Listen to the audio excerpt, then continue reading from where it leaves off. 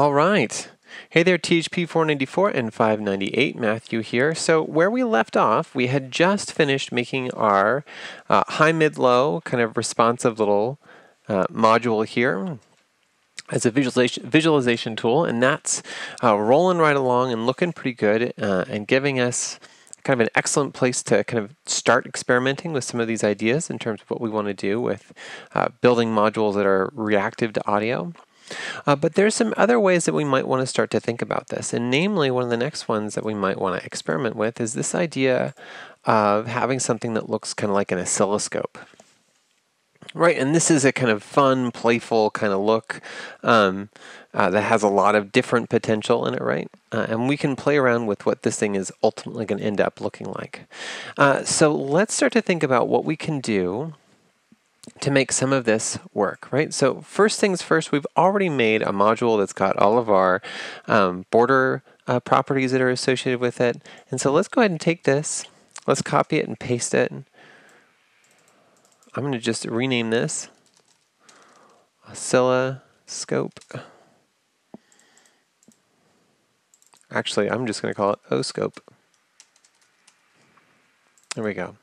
And we're going to head inside here and let's just go ahead and get rid of all the things that we've got in here so far.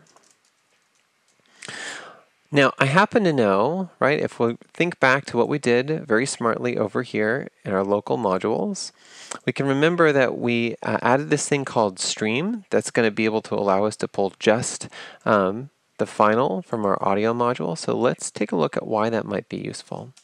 So we're going to go ahead and grab a select chop.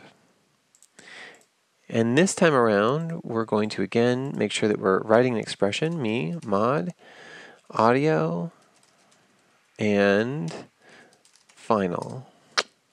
Oops, stream is what we called it, excuse me.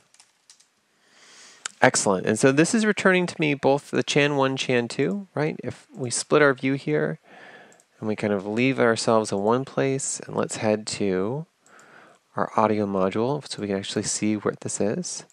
This is actually this guy right here, our final. So this has both our left and our right channel here for us. That's excellent. That gives us a wonderful place where we can kind of like start working, right? So let's go ahead and close this. Now for our oscilloscope style visualization here, we only need one channel. So I'm going to just go ahead and select one channel out of this. Perfect. Now what we're going to do next is we're going to do a little bit of rendering. We're going to do some kind of simple rendering here. And what we want to try to think about is how we can kind of compartmentalize this and put it together in such a way that we kind of have some easier or more tidy ways that we're actually doing that rendering. And that'll make sense here as we start to work, right? So anytime we're rendering something, we know that we need a camera, right? We need a perspective that we're seeing something from. So we need to add a geometry comp to our network. And rather than just going ahead and adding a geo here like this and then coming up with another kind of fussy way of getting our select information into our geo, what I want us to do is just right click on the output of our select. Let's go ahead and grab our geometry.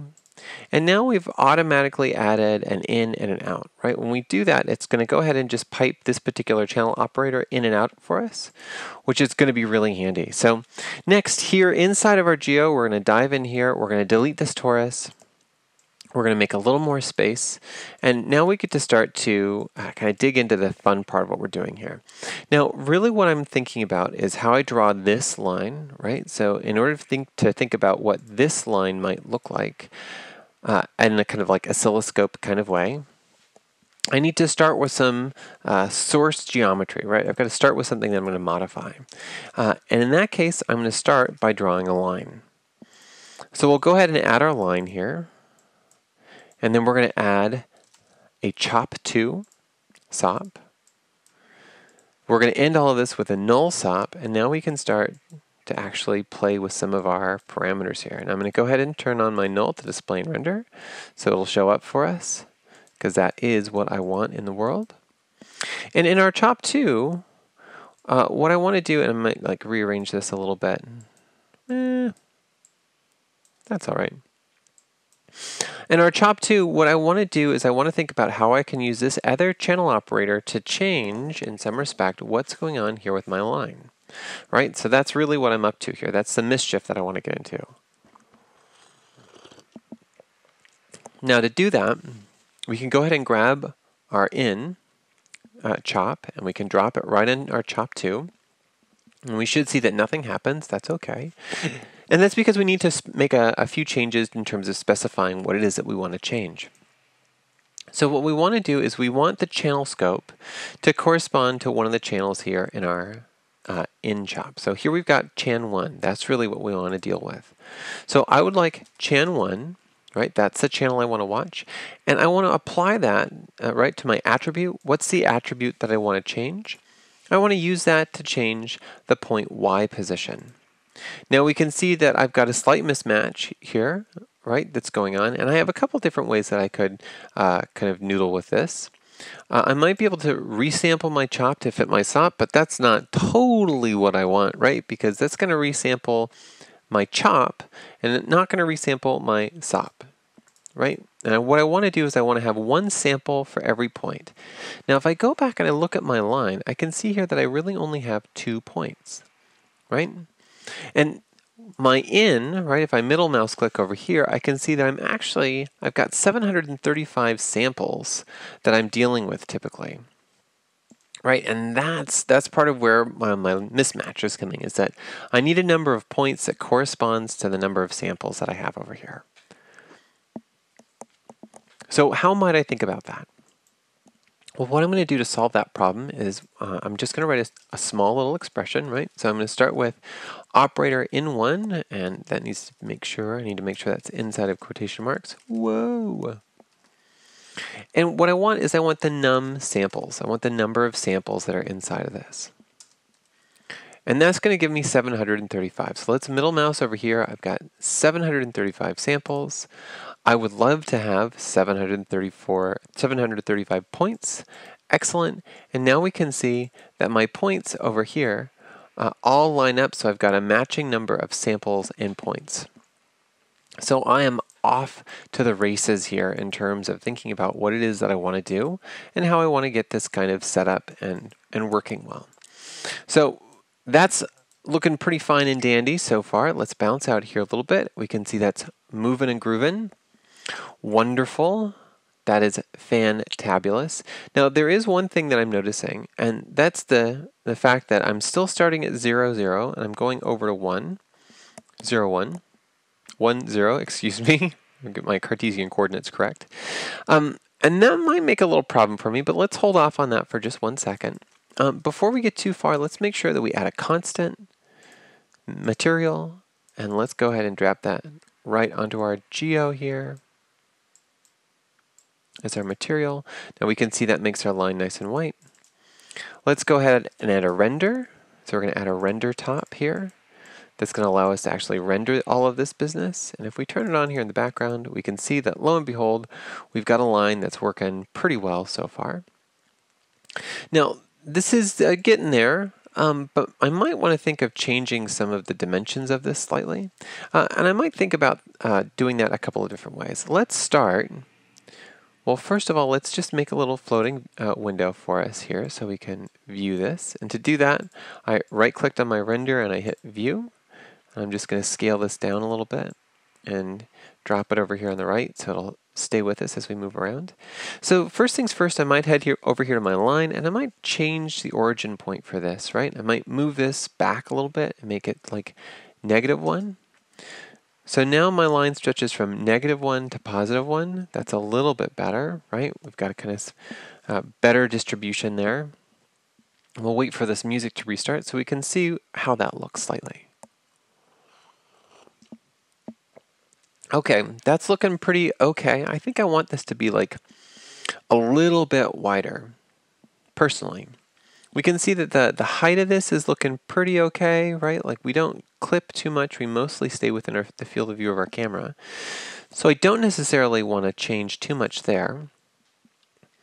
I've got a couple of options, right? So I could change the line. I could actually move the line around a little bit there, or I could come over here to my geometry and I could scale the horizontal position of my geometry, right? So if I think about coming over here into X and Y, right, we can scale here And we might only want to go up maybe to like 1 point, maybe just 2.0. Oop, 2.05 looks pretty good. Right, so this is one way for us to solve part of that problem. Now that looks like a little bit too noisy in terms of its height here. So let's take the Y scaling and let's turn that down just a skosh. Maybe make that like 0.8.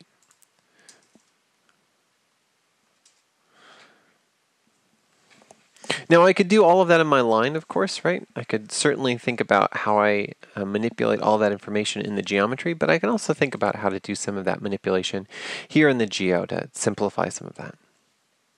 Okay, so this is looking pretty swanky and pretty good. We can go ahead and close our little floating window here. I'm going to turn off my display, and then I'm actually just going to connect an out to this.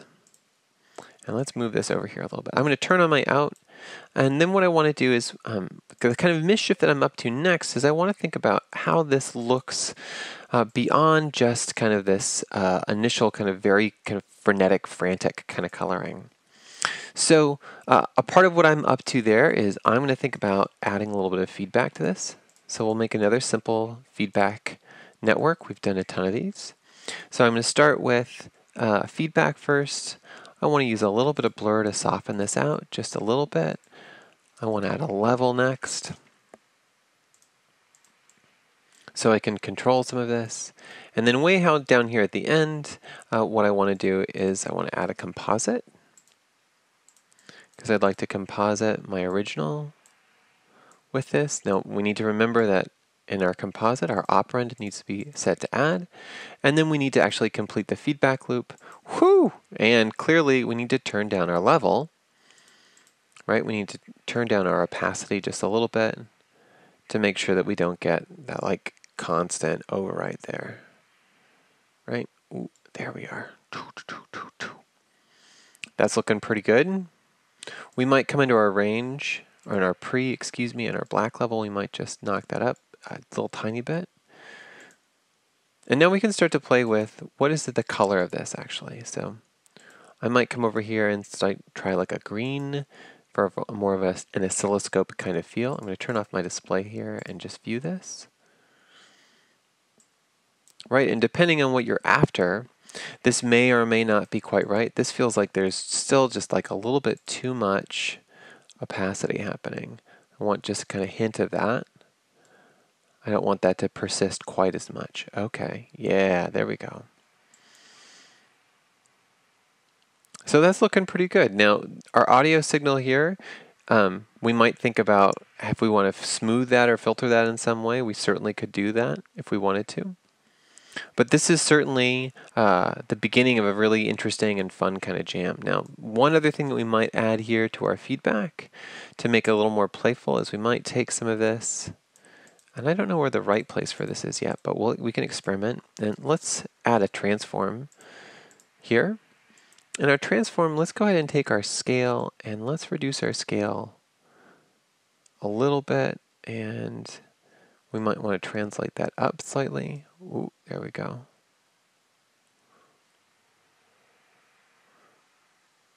That's moving like just like a little too fast, I think. Whew, yeah, oh my goodness. Let's scale back.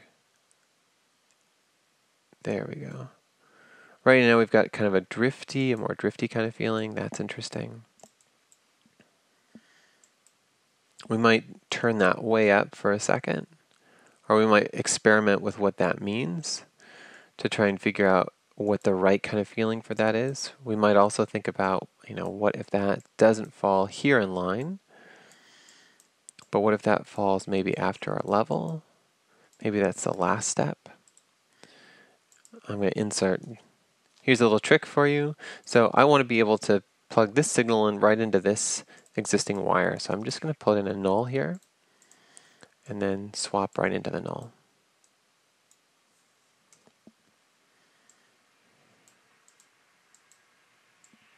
So this is an opportunity to experiment a little bit, see if you can find what's interesting to you. and kind of play with what that might mean. Right, this has got, feels like it's kind of falling away as it disappears. Certainly there's, rotation also for us to think about.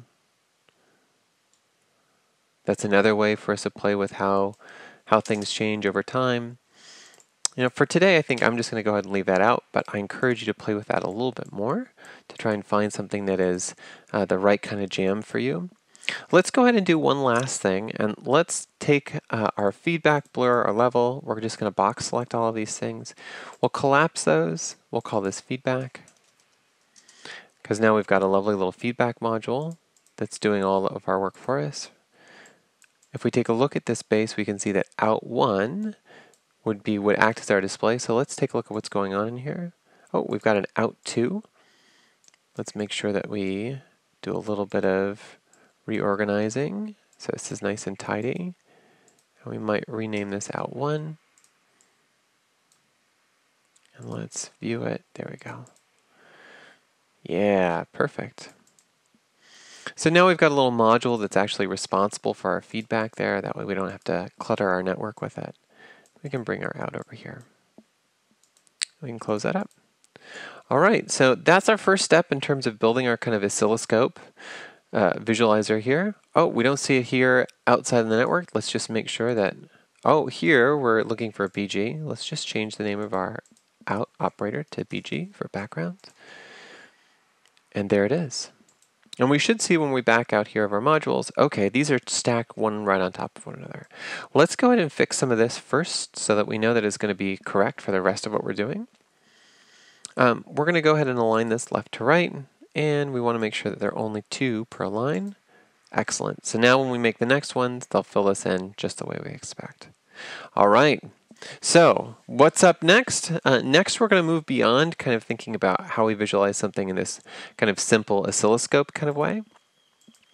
And we're going to push a little bit harder into looking at something a little more complicated. And we'll start by looking at a little piece of kind of topography, audio spectrum kind of mapping that looks something like this, which will be a lot of fun and plays with some of the existing ideas we've already started to noodle around with. All right, I will see you guys on the flip side.